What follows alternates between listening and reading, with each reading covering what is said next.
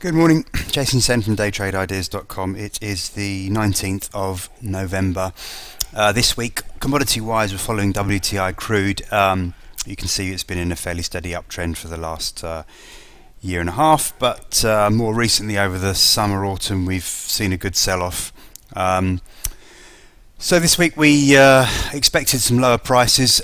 We have come back to retest November lows around the 92.50 area. We're just holding above there, but doesn't look very positive to me. And I do think we're going to test this trend line, which goes back to the 28th of June. If you saw yesterday's video or read yesterday's report, you'll know we're still quite negative on this, even though we are quite oversold.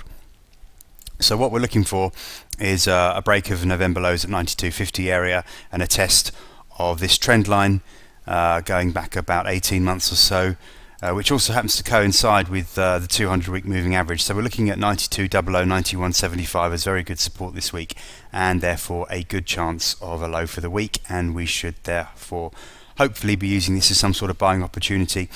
A break below fib support 91.30 would not be good, so we really need to stop out of any longs there, and that would pretty much kill the idea of a bounce from that trend line and weekly moving average support. But just bear in mind, and we'll keep an eye on this during the week, if we do continue lower, we then meet good weekly Fibonacci support around the 90.65 area. So anyway, initially we are looking for a test of 92.00, 91.75, and we are hoping for a low for the week there.